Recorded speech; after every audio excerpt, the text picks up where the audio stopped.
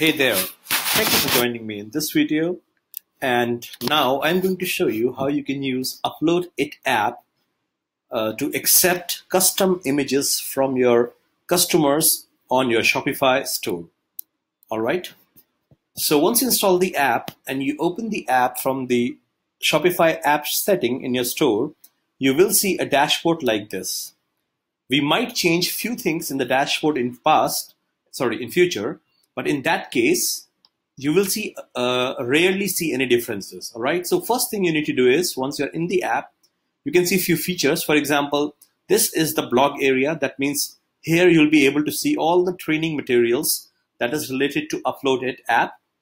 Okay, and you can access that here, or you can click on see all announcement and you can check everything about the UploadIT app and the training that you needed. Everything right there in the app. All right. So now click on the dashboard. UploadIT is very simple and straightforward app, and it's one of the most competitive custom image upload app available in Shopify store. All right. And the first thing is you need to change the S3 settings. This is called Amazon S3. Now this is an optional step, but this is recommended if you want all the images to upload in your Amazon S3 server.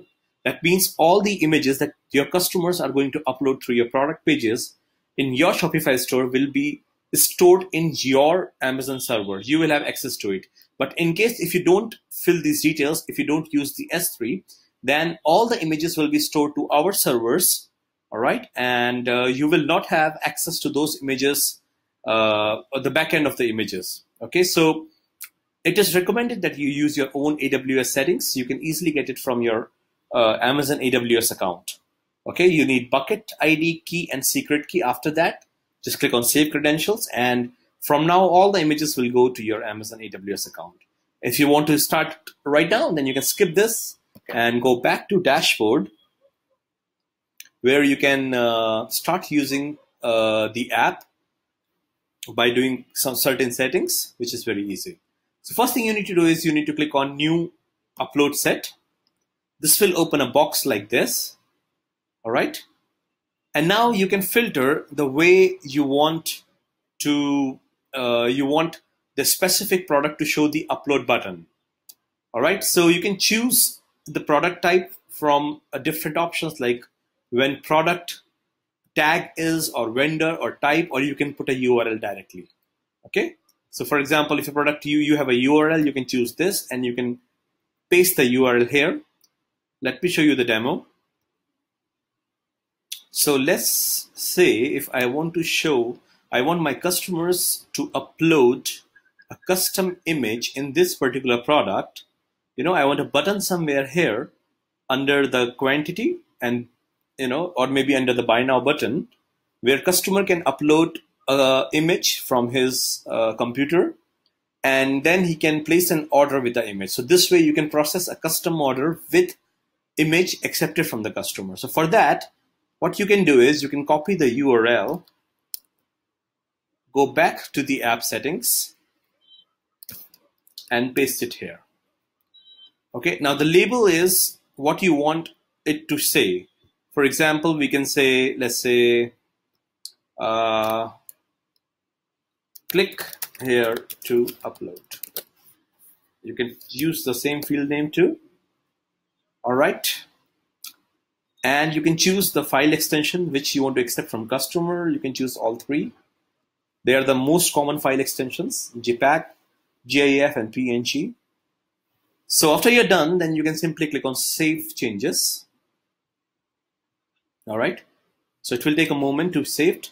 And then you can go back to the product and hit refresh. Let's see if it is showing the upload button. Here this is. Here you can see it is showing an upload button here, which says click here to upload. And when you click on the button, then it opens the box where customer can add the image. So let's say we need to customize this button. You know, we need a different icon, or we need a different text here. So for that, you can go back to the app and go to the option called change button style. Now we have an amazing option where you can choose the color of the button as well as the text. For example, button, you can change the button text to something like upload now. And I want to, let's say I want to make it red, a little bit of red. So I can simply drag this color changer here like this. Text color, let's say white, and you can even choose the upload icon. You know, this little icon, it reflects right here on the left hand side. Okay, so if you're happy with everything, they can click on Save Changes and wait for a second to load. All right, we are done. Now let's head back to the product page and click on Refresh. See, now the button is changed to red color and the text is now upload now. So this way, your customer can come to the page and you can provide the instructions in the product description that how customer need to click on the upload button and upload a custom image. So let's see how it works. So once you have done, your customer can come to the page, click on upload image like this. Now the best part is he can even edit it into a small editor. Okay, this is the area that he can choose. He can crop it down like this. This is like customer can edit the image any ways he want it. And once he's okay with that, he can click on the small right icon like this and then click on Save.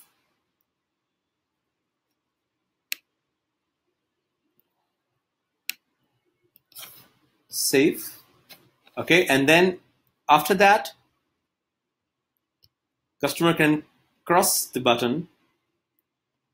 All right, and it shows that sample.jpg, that is the name of the file, is uploaded. Now he can click on Buy Now and go to the checkout page. As you can see, it shows that the image is uploaded to the Amazon AWS basket here. You know, so this is not for your customer. He doesn't need to care about it. It's just I'm showing you that this particular text, it shows this image is successfully uploaded.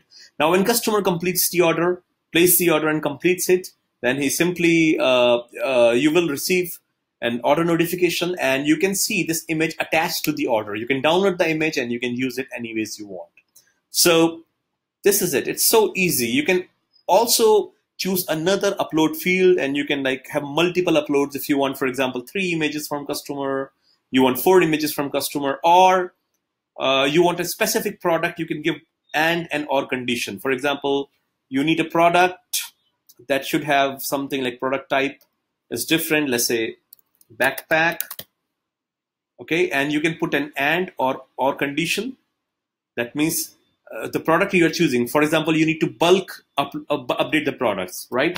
You want the upload button in the bulk of products, like 100 products. In that case, you can use the conditioning option and you can automatically mass edit the product and have the upload button there. So for this, you can choose this conditioning. If you just want for one product, the best way you can do is use the URL. All right, and if you want to repeat the whole thing, you can click a duplicate button here like this. So it will duplicate the whole thing and you can make again. If you want to do it for another set of product, you can click on new upload set. For example, this was upload set 1 and this is upload set number 2. Now you can put new conditions and you can update new products and you can do a lot of things. So this way you can edit 1 product or 1,000 product, it doesn't matter. All right, everything is very easy with UploadIT app. If you have any question, then you can go back to the dashboard and on the right corner of the screen, right corner bottom, you can see a small box. Let me show you that. Let's go back to the app dashboard. So it might take some time to load. All right, so here we are. App dashboard is back, and once again, the video that you're watching right now is right on this screen. Let me close it. This is the small box. So for the help, you can see the small icon here. Click on that, drop your name and email, and we will receive a support ticket right to our support desk. Everything is easy, straightforward, and make sure you go through the training area. We will keep on updating it with the new tips and tricks to make it one of the best custom upload app on Shopify. We are going to add more things like video uploads, thumbnail uploads, etc. in future. So for now, just go ahead and use it. And in case of issues, just contact me and I'll get back to you. Thank you for watching this video. I hope you're going to enjoy this app. And once again, thank you for your time. Have a great day. Bye-bye.